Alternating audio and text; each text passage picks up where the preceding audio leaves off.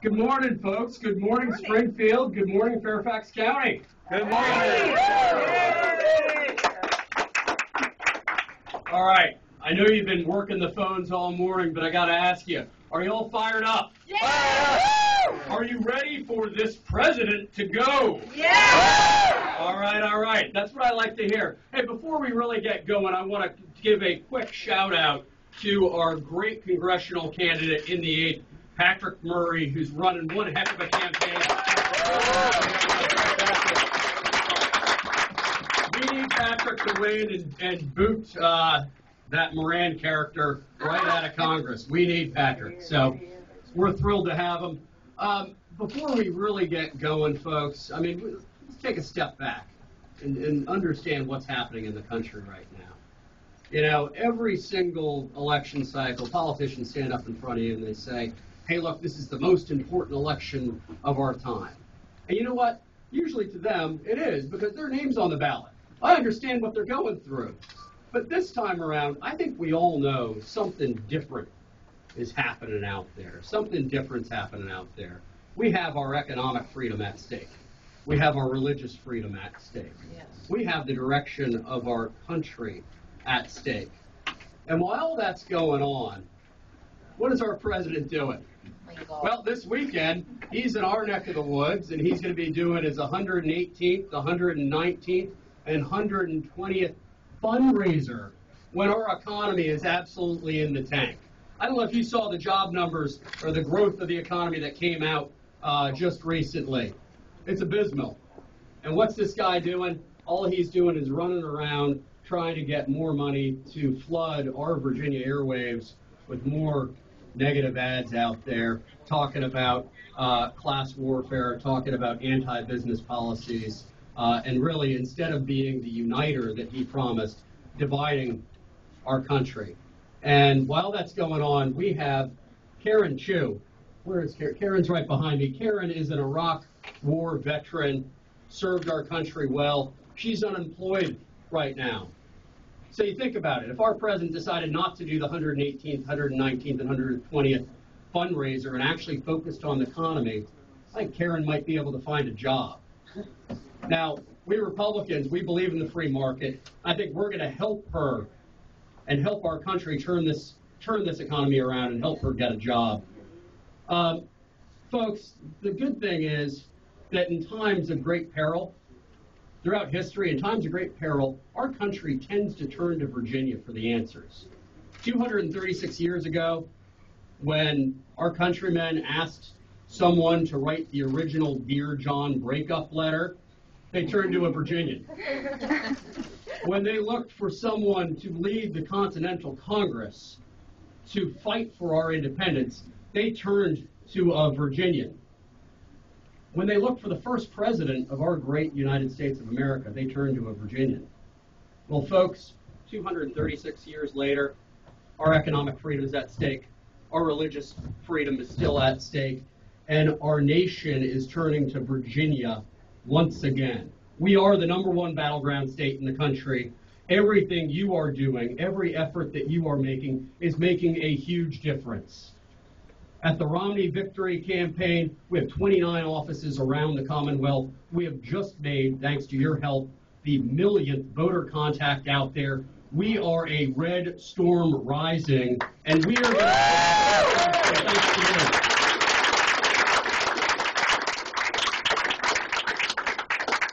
And just to show how important this office here in Springfield and how important our efforts in Northern Virginia really are, I want to turn it over to a man who has served this community so well over the years, a strong conservative, a strong Republican, a man who has proven time and time again that you can win in Springfield, you can win in Fairfax County, you can win in Northern Virginia. Our supervisor, Pat Herrity. Yeah. Thank you very much for that kind introduction, and also thank you for the great job you're doing at Victory. You know, as you heard Pete say, Virginia is the #1 battleground state in this great nation. And in Fairfax County, we've got 1 in 7 votes in Virginia right here in Fairfax County. And you can't win Fairfax County without a strong turnout in Springfield. And that's why I'm so glad we've opened this office and your investment in the Springfield area so that we can turn Springfield out, so we can take Fairfax County and we can win Virginia. It's absolutely critical. We can't afford, Virginia or Fairfax County can't afford 4 more years of President Obama's failed leadership, divisiveness, and mismanagement of the budget, which is about to cost Virginia 200,000 jobs. We also can't afford his #1 cheerleader, Timmy Kaine, who supported the sequestration that could lose us those 200,000 jobs, who gave away the dullest toll road to an unelected body so they can raise tolls through the roof, and I could go on and on and on. But it's really going to be all you in this room, day after day, night after night, that's going to get it done. And again, thank you for your investment. And now it's my great pleasure to introduce our honored guest, Senator John Thune, the Republican senator from the great state of South Dakota. John is Senator Thune is the chairman of the Republican Senatorial Conference. He's a man who knows something about tight races. He ran in 2004 and beat Majority Leader Tom Daschle by a very, very narrow margin. So he knows what it's like. Virginia's going to be close, and we're so glad that he took time out of his very busy schedule to come to Virginia, to come to Springfield, to let us know how important it is to win. So without any further ado, Senator John Thune.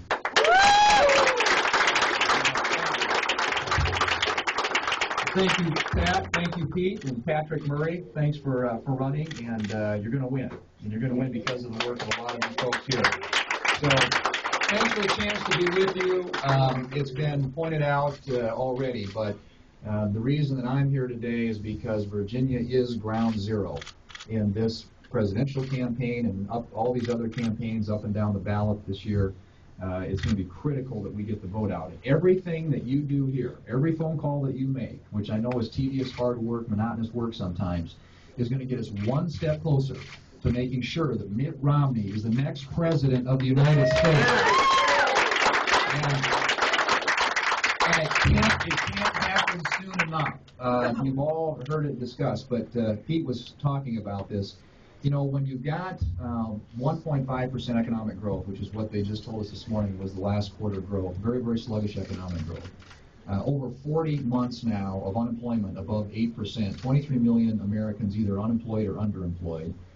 You've got, since this president took office, fuel prices have nearly doubled. Health insurance costs have gone up by 23%. College tuition costs have gone up by 25%. The number of people on food stamps has gone up by 44%. And the federal debt has gone up by 49% in the 3.5 years that this president has been in office. We cannot change the direction of this country soon enough. And unfortunately, what this president is doing, as was mentioned by Pete, he hasn't met with his jobs council in 191 days. You would think with the state of the economy and the state of unemployment in this country that the president would be focused like a laser on getting the economy growing and putting people in this country back to work. But he is now, during that 191 days that he hasn't met with his jobs council about the economy, has held 119 fundraisers and found time to play 10 rounds of golf. So he's definitely got his priorities straight, but his priorities are a lot more about the election this fall than they are about the economy and the jobs of hardworking Americans. So we need to change direction for this country. And the only way we're going to do that is to elect somebody at the presidential level who knows how to lead this country, knows how to fix the economy, knows how to put Americans back to work. I endorsed Mitt Romney very early, back last fall, before the Iowa caucuses, and campaigned with him across Iowa, because I believe profoundly that he has the skill set, the experience, and the know-how to turn this country around, get it back on the right track, get the economy growing and expanding, putting Americans back to work. And the reason I know that is because he's got a record of doing it. He took distressed companies when he was a private businessman, turned them around, created jobs in doing that. He took a state in Massachusetts when he was governor that was swimming in red ink and turned it around and left it with a surplus and reduced taxes in doing that and got the unemployment rate down, got more people back to work. He took the Olympics and turned that around. He's got a record of taking tough situations and turning them around. And we are in a tough situation, and it's going to take presidential leadership. You can't do big things in Washington, D.C. unless you've got presidential leadership. And I'm one of 535 members of Congress. And even though, there are some people in Congress who have some good ideas about how to fix things, you have to have a leader in the White House that is willing to roll up his sleeves and go to work and lead the American people and lead the United States Congress on a pathway to get this country back on the right track. So I am very excited about this election. It is a critical election year. The consequences could not be greater. The stakes could not be higher. And that's why we need every single person doing everything they possibly can between now and November to make sure we turn out all of our votes on Election Day. And as Pat mentioned, I guess it was, I've had a couple of close elections. I lost the first one. 524 votes. That's kind of burned into my memory. I ran a very hard-hitting close Senate race, and I lost it by a narrow margin. And I can't tell you how many people that came up to me after that election loss and said, if I'd known it was going to be that close, I would have gotten such and such to vote. I even had people come up to me and tell me if I'd known it was going to be that close, I would have voted. And I'm not sure why they wanted to admit that. But the point is, ladies and gentlemen, every single vote counts. And the ground game, there is no substitute for getting people out on Election Day and getting our voters out. And that's what you are about. It's identifying those voters out there, figuring out who they are, making sure they vote on Election Day, hopefully persuading those undecided voters, people who haven't made up their minds yet, and to get them to vote the right way in November. But these types of activities, it's just the blocking and the tackling and executing the small things in campaigns that really make a difference. And so everybody can do their part. Not everybody's name is going to be on the ballot. But everybody can do their part to set a different course and a different direction for the future of this country, one that's built around the fundamental concept and principle of freedom, as opposed to the fundamental principle and concept that this administration is built on, and that's government. This really is a choice. This is a choice in this election between whether we believe in the power of freedom or whether we believe in the power of government. And this president and his administration and his allies in Congress have doubled down on expanding and growing government at the expense of the private economy.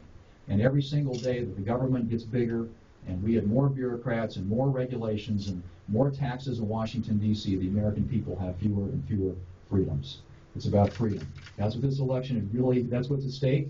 It hangs in the balance. And we can do our part to tip that balance in favor of freedom. So whether it's pounding in yard signs or making phone calls or walking neighborhoods or contributing to the campaign, whatever you can do, I just want to ask you to work as hard as you can between now and November, because this is about the future of this country.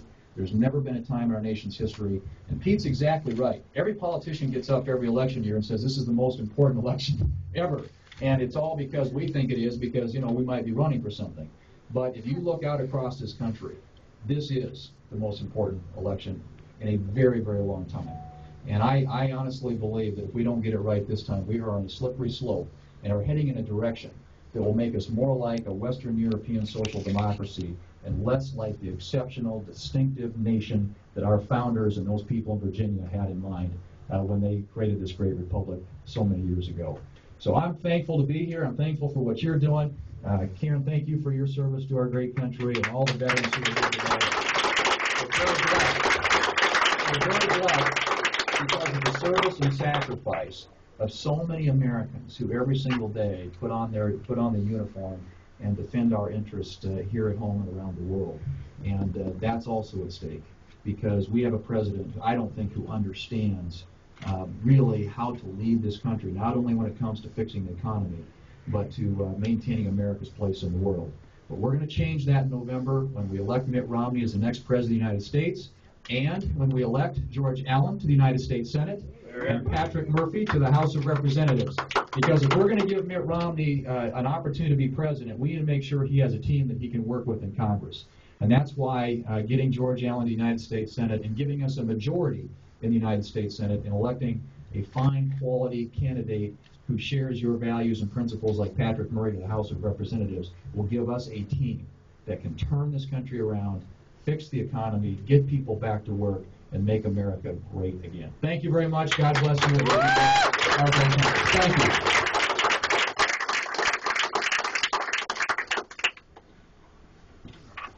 Folks, when it comes to Mitt Romney's choice for number 2, we have a favorite son in Virginia who is a really solid conservative, proven track record, great head of hair. Now, if for some reason Mitt Romney doesn't select our favorite son, I don't know, there might be someone else who fits that bill as well. Thanks for all your work. Let's get back at it. Thank you.